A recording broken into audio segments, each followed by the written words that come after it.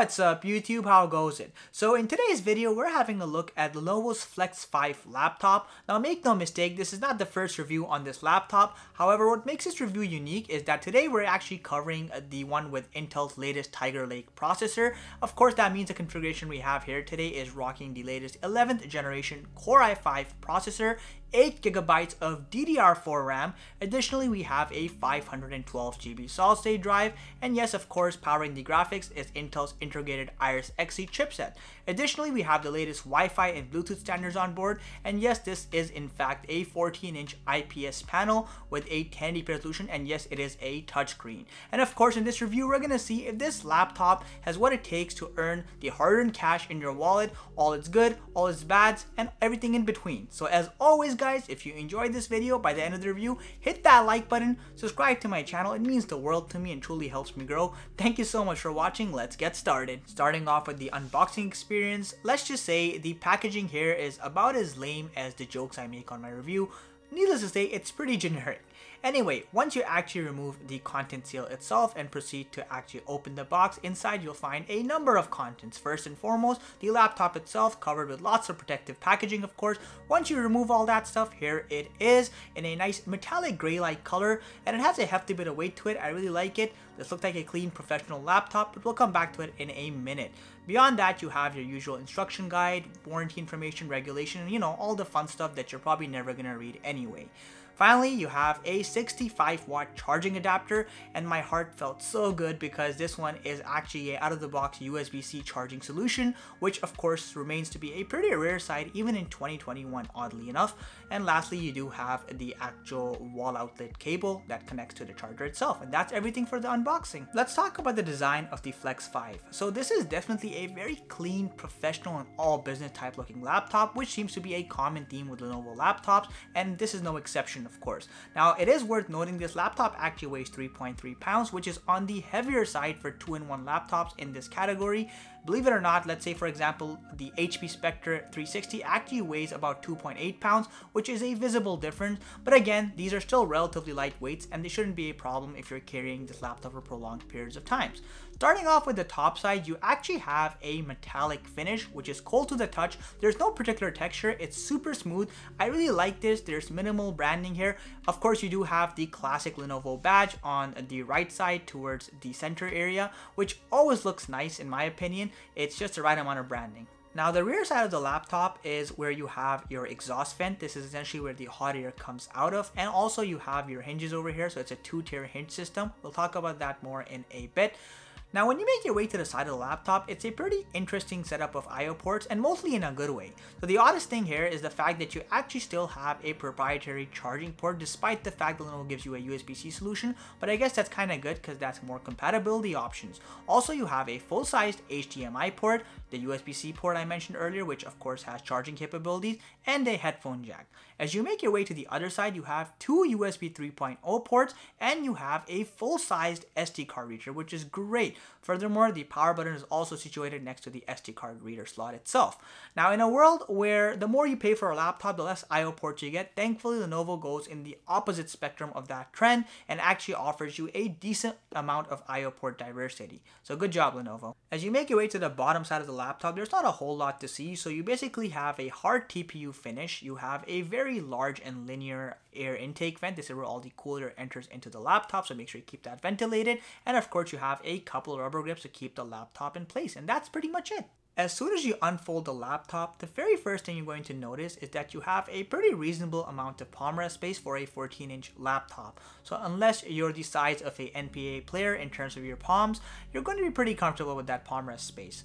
However, I can't say the same for the trackpad. Unfortunately, it's not as exquisite as I had hoped. So you have a full plastic trackpad, and while I wouldn't go as far as calling it cheap, it definitely doesn't feel very high quality. So when you click on it, there is a slight bit of imbalance, so the trackpad does slightly lift towards the direction where you're clicking. And on top of that, while the clicks are somewhat tactile, they still feel somewhat finicky at the same time, and it's just not what I would call a very enjoyable trackpad experience, especially when you compare it to some of the competition in a similar price range. In contrast to this, the keyboard is actually very nice on the Flex 5, as I've come to expect the Lenovo laptops. Not only does it look very professional, it's also pretty well spaced out, except for that annoying slash key that's right next to the shift button on the left side of the laptop.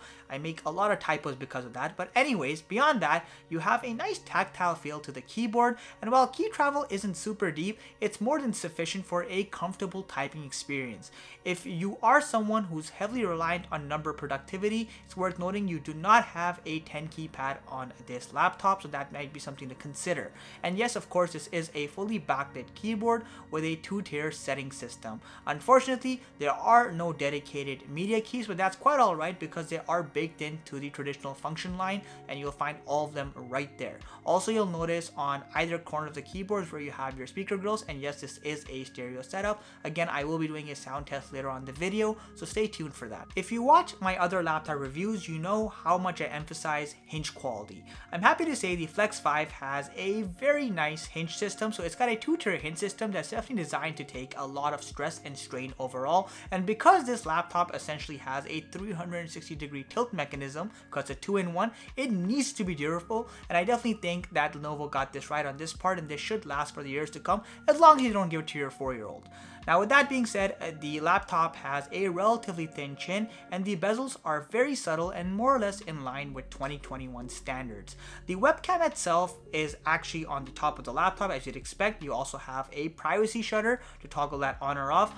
The quality of the webcam is decent, I guess. It's about as good as 720p webcams get, and they're not very good to begin with. So you can definitely do a Zoom meeting on here, but I wouldn't suggest hosting any beauty competitions using this webcam. Let's talk about the actual display itself. So this part of the review kind of breaks my heart a little bit, I'll be honest. So you know when you have a really good movie, but you have that one person in that movie, that actor who's a bad cast, and that kind of ruins the entire movie?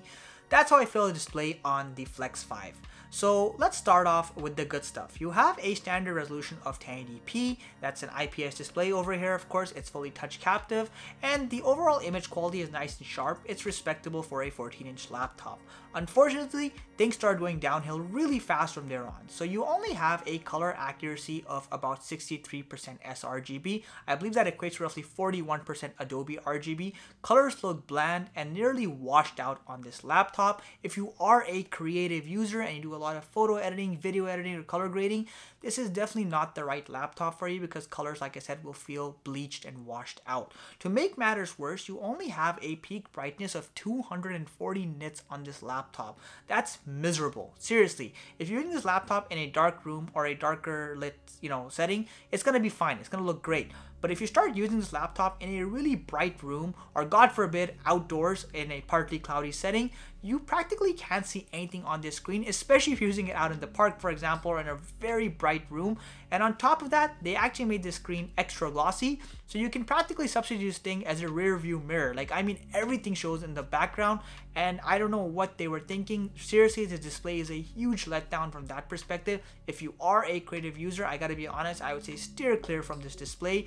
But if you are a person who usually works in more less lit settings or in moderate lit settings, you'll be okay. Let's talk about another super important aspect of the laptop itself, of course, performance. So as I mentioned earlier, we have Intel's latest 11th generation Core i5 processor on here. And I'll be honest, as far as day-to-day tasks goes, this laptop handles it like a champ. So anything from word processing to browsing the web to watching the occasional video will all work flawlessly on this laptop. Of course, the real test is when you push the processor and the overall laptop to its limit, which is exactly what I did. So I installed DaVinci Resolve 17 and I started doing 4K editing on here.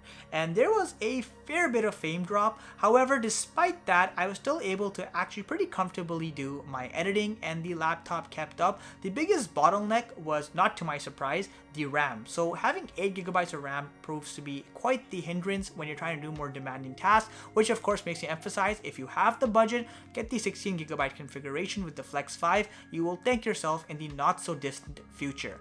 As far as gaming goes, Intel's Iris Xe integrated chipset is actually my favorite integrated graphics chipset currently on the market, and that's because it can actually handle its fair share of modern day games at 30+ FPS for, low to medium settings at 1080p resolution, which actually is pretty impressive in the realm of integrated graphics.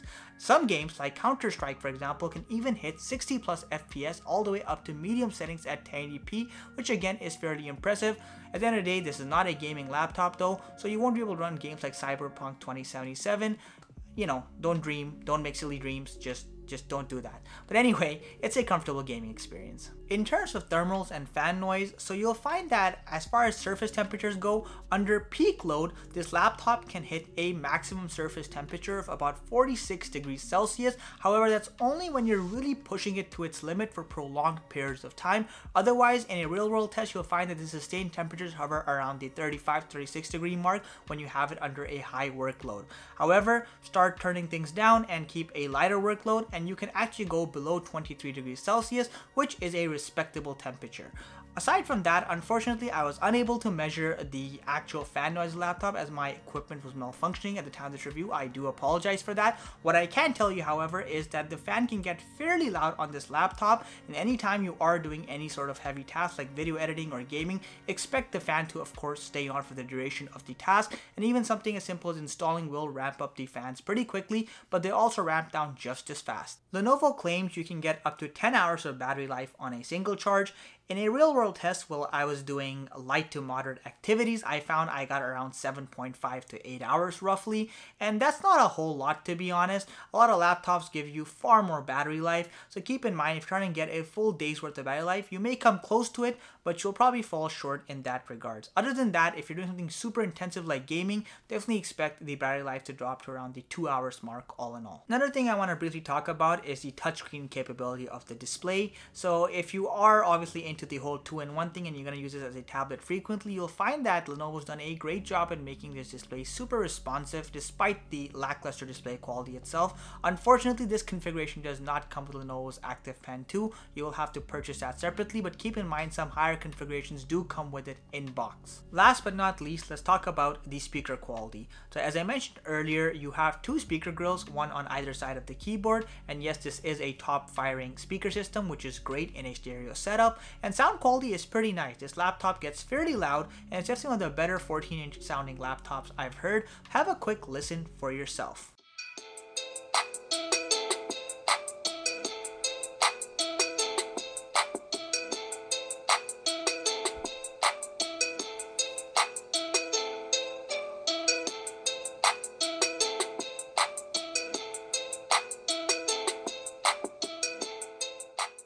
So what's my hot take on this laptop? Well, priced at approximately $700 USD, the IdeaPad Flex 5 14-inch laptop is actually, believe it or not, one of the cheapest 2-in-1 laptops you can get your hands on in the market right now. And it has its fair share of good to offer. A fantastic build quality that has a nice mixture of premium and standard materials, great I/O port diversity, which is often rare to find in mid-range laptops. Furthermore, you have a fantastic keyboard, albeit without a 10 key pad that makes up for a somewhat mediocre trackpad. Also, the front firing or top firing speakers sound fantastic and definitely punch quite a bit in terms of sound quality. Now, as I mentioned earlier, the weakest link on this laptop has to be its display, which unfortunately falls short in many categories like I mentioned earlier. If you are a creative user, then heed my words of caution and think twice before you invest in this laptop. However, if you're more so interested in the tablet functionality with a nice high quality responsive touch response rate, you'll definitely find this laptop to be a great pick in that regards. Overall, I still think this laptop provides a fair share of good value, and if you can look past the mediocre display, there's definitely a lot being offered over here. So you may find, depending on your use case, this may be a great laptop for you, or it may not be the best choice for you. As always, guys, I hope this review gave you some idea of what you can expect with this laptop and whether or not you want to buy it or not. As always, if you enjoyed the content, hit that like button, subscribe to my channel. Thank you so much for watching. I'll catch you in the next one. Tech logging out.